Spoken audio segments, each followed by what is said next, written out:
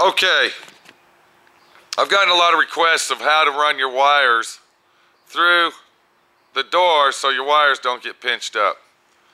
Now, what you want to do, okay, the easy way, if you look right here, this is actually the left-hand door on the Street Beast Vicky. This applies to the Vicky, the Cabriolet, and the Coupe. Now, on the lower hinge, after you have already hung your doors are hung, you've already got your fiberglass shims glued in, okay, and everything's in place, you want to take a 1/2-inch drill. If you look real close, of course this is facing, okay, there's the bottom of the door. On the bottom corner of your lower hinge, you want to go ahead and drill a hole at an angle going down into your car. Do not put your wires in this area here on your door jamb. When you shut your door, the wires are going to bind up. Now, once you drill that hole, you're gonna route your wires straight down the hinge pocket, okay? And if you can visualize that, they're gonna come straight down the hinge pocket, and we'll look at the door over here. And as you see, what I've done is I've actually cut a notch below the hinge, right here. So the wires will go down through the door jamb, okay? And they will lay in this pocket right here, all right? And here's my wires coming through the body of the vehicle.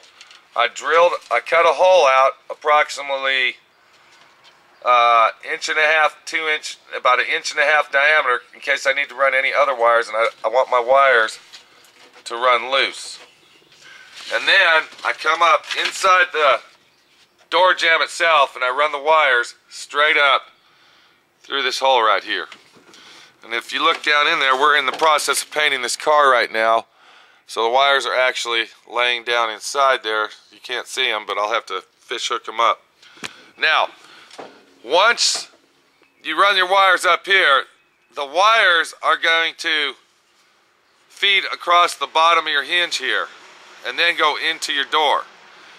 Now what that's going to do is that's going to give it a nice pocket here, and you won't have to worry about drilling holes anywhere because you got your hinge post in the way, as you can see.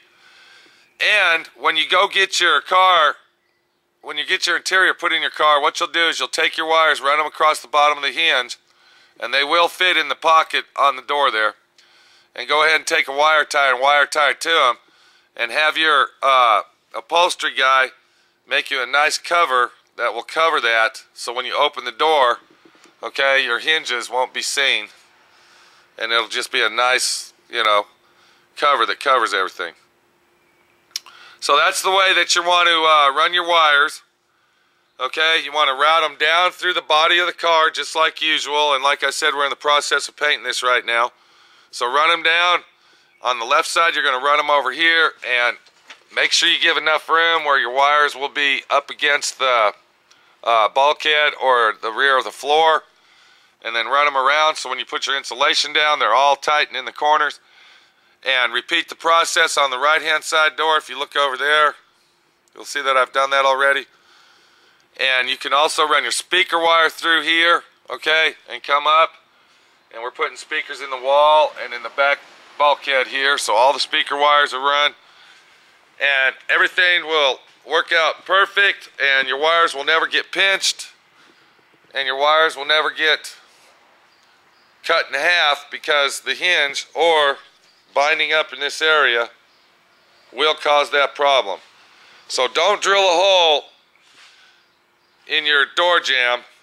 Run your wires through the door right here. That's all you got to remember.